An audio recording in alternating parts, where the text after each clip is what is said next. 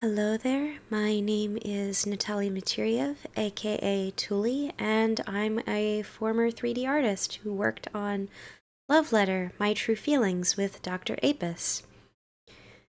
A lot has happened in the past 6 months, and I will try to summarize how I got into the project and what my role was, and what I did, and how it fell apart in a post-mortem section, and what I'm hoping to do for the future.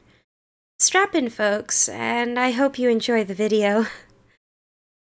Let's begin with how I got into Love Letter in the first place. For starters, I heard about Love Letter's development like many who did very early on, through Twitter, actually, among things. Around July 2020, the hashtag #RipYandereDev was trending, which exposed Alex Mahan's conversation between a young dev named Dr. Apis, where Mahan was trying to coerce Apis into halting production on his own game called Love Letter, which would have borrowed the same mechanics as Yandere Simulator. Not an incredibly unique concept, but an attempt that would have been interesting. I looked into Dr. Apis's channel, which had a now deleted announcement video about the game, and had a link to a Discord channel for potential volunteers. I wanted to take a chance since the pandemic had taken a toll on my job search market for 3D animation jobs and 3D art jobs in general after graduating with a 3D animation degree. So I wanted to join the Discord channel. I was able to get in contact with Apis, presenting him my portfolio and resume, like any job application, and I got in. I was very happy and elated then, because I was able to join a team of other 3D artists who shared a genuine passion in making art for a product. All of the 3D artists who joined used Blender, and we were able to bounce off of some nice ideas. Interestingly enough, my responsibilities even shifted in a more prominent role. Now, initially when I volunteered, I was just supposed to animate, using the same rig and character that Mahad uses from the Unity Asset Store, but I found very big glaring problems. Problems that showed a huge halt in any potential progress. Straight up a practically unusable rig that had literally broken vertices and improperly named bones.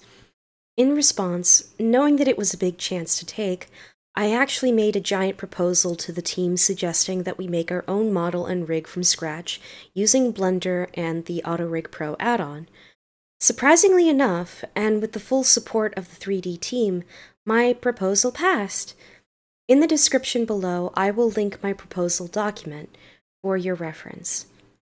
My role there and then expanded into 3D quality control and 3D rigging for the main character.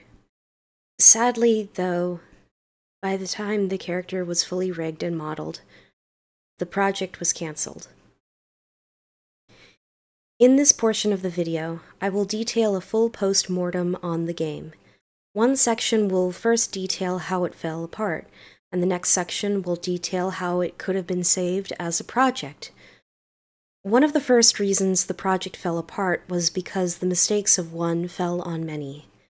When it came to light that Apis had inappropriate conversations with a minor when he was 15, other people thought that volunteers condoned this, even though none of us had known that this had happened. Despite everything I and others tried to do in reassuring that our own development in the game had nothing to do with the past actions of Apis, there was no way to distance the project of one person from their past actions. The project was attached to one name and person, and not as a group, so the sins of one person instead reflected on the project itself. It also didn't help that Apis was acting on his own without prior consultation, where moderators tried really hard to help with social media, but the dev lead would make online remarks and actions previously unknown without those moderators' knowledge, which left a bad impression. It made it seem like the moderators were lying, when that's not what was happening. There was just miscommunication. Another problem that destroyed the project was a lack of vetting. There were initially no background checks, which led to underage volunteers joining, which presented a danger in the threats of doxing. Unfortunately, predatory people also momentarily joined, which endangered everyone. There's nothing wrong with being a young developer trying to make a game in high school. The problem is when you have a high-profile project that puts kids in danger. Fun fact, I found out later on that I was the eldest in the entire team, being 26 years old at the time, surrounded by a mix of high schoolers and young college students. More pressure was put on me with this fact alone, because I had to act as the most responsible in that fact alone. The biggest problem, and the one that finally broke the camel's back, was growing doxing threats. Everyone was in danger, and unfortunately one moderator did get heavily doxed. Even though they tried everything in their power to isolate their private life from the online world, no project was worth risking the safety of people, and unfortunately everyone's personal and mental health had been affected. The project was then shut and closed. Now, there were ways to have saved the project if they had been acted upon quick enough. One was to act as a group. We should have worked on the project as a group, not on the behalf of one person. It could have been focused on the project instead of the internet drama of the individuals. And there could have been a limit on what people could have said. By working on a project as a group, one person would not define the actions of everyone in that group project alone. The project could have continued under its own merits. Plus, it would have alleviated stress because there would have been a trust in the mod team, and there would have been a healthy amount of distance from the internet that could have kept it on track. Plus, it could have kept teammates grounded in healthy work environments by alleviating that stress by having it just be a project-based group and not based on, hey, this is a Dr. Apis piece of work. Instead of it, if it had just been a love letter group project, it could have worked. Also, the lead dev, I personally think, should not always be the ambassador for the whole group, because there could be something that they say that could be wrong and isn't a reflection of everyone in the entire group. I know it's a bit contradictory because they're technically the lead, but everyone has their own biases and mistakes, and the mistakes of one person should not hold an entire project and everyone else into scrutiny. Plus, I genuinely think that we should have had more transparency. With that transparency, there could have been background checks.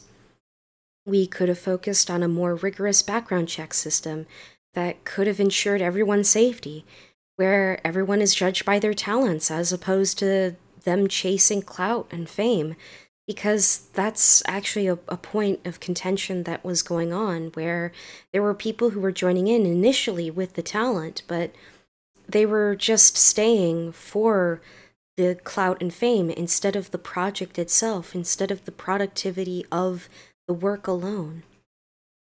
Plus, the transparency itself, it could have ensured faith in the team and in the fans, because it could have ensured the safety of volunteers, which would in turn ensure trust from fans.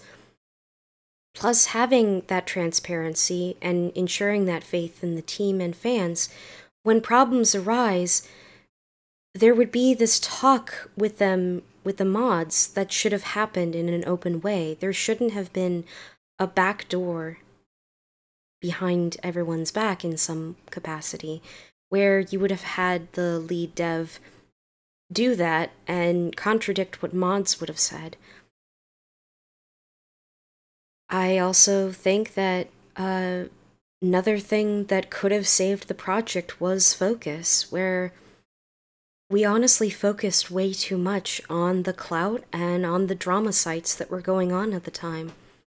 So much energy and time was allocated in focusing on the hate the dev team got. Barely any content was made when everyone was getting dox threats and potential death threats.